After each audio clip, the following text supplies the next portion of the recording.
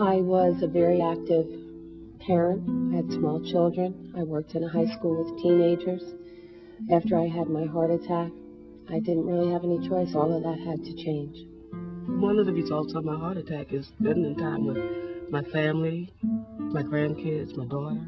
My sisters and I are still very close, and we do a lot of things together. I started thinking, well, this could really happen to me. It's only been 7 weeks, and it's not reality yet.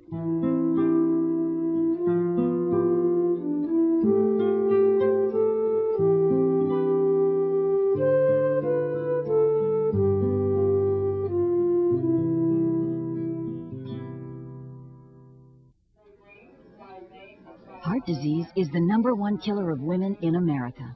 It can lead to heart attack, disabilities, even death. But what's really surprising is how few women are concerned about it.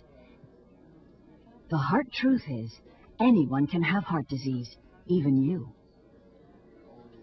After I had my first heart attack, it occurred to me at that point that this was for real and that I really did have heart disease and that it wasn't going away.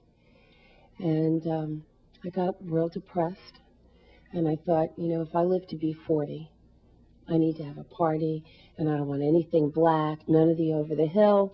That was the plan. If I live to be 40, and have this great party. I made it to 40.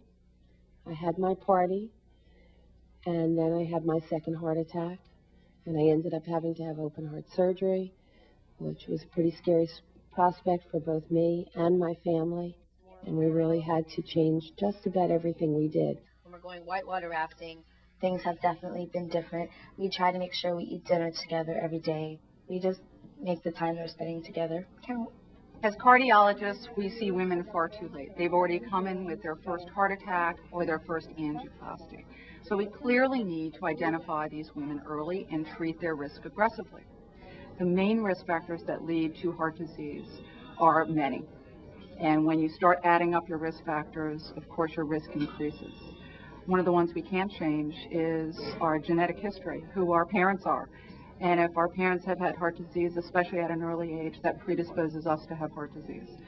The things that we can work on and can change are very important. And first one, especially for women, is smoking. Women need to stop smoking, all smoking. The other risk factors include high blood pressure, diabetes, high bad cholesterol, low good cholesterol, inactivity, and obesity. Many women have no idea that heart disease is their #1 killer. When you start to have more than one risk factor, the risk of heart disease goes up tremendously. When I did take Joan to the hospital, and she said we were driving, coming back home, and she mentioned, I still have this pain in my shoulder. I should go to the hospital. And I said, you should and you will. I did smoke heavy, but I thought that a heart attack was for old men.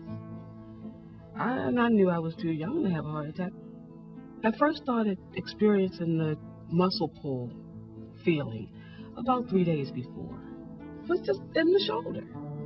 My doctor told me that if I have another heart attack, I may not make it through because my heart was damaged extensively. I had no choice but to change everything in my life. And although I thought I was healthy then, I've got a much broader concept of health now. I woke up at 4 in the morning with really bad heartburn. Took a couple of antacid tablets, but it got worse instead of better.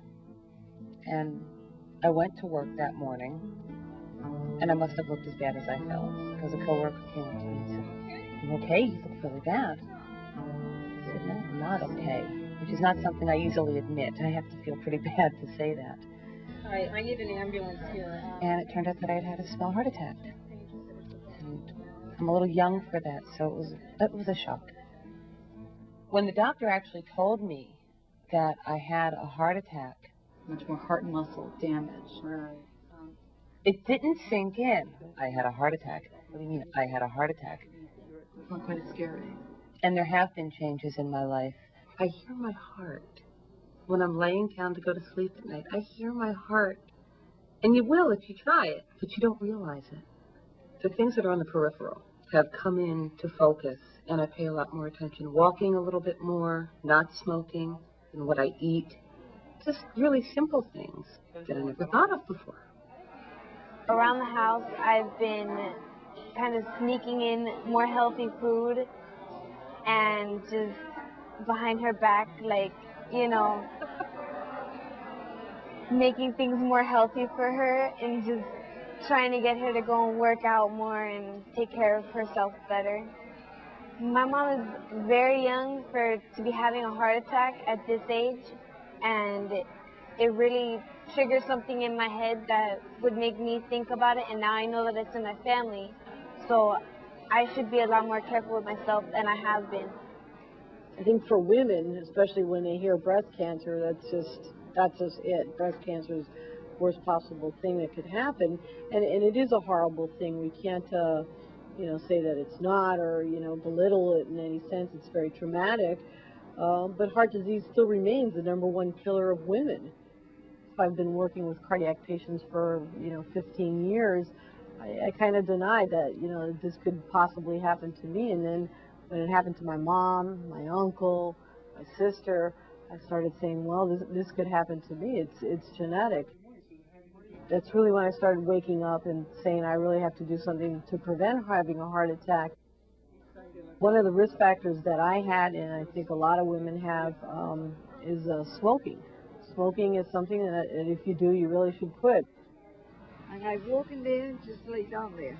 When my mom had her heart attack, she had a very small heart attack, and at the time the doctors told her, she would recover fully, and she really didn't expect her to have any problems. She wasn't really given a lot of education either about, preventing more heart attacks or preventing any type of heart disease in the future.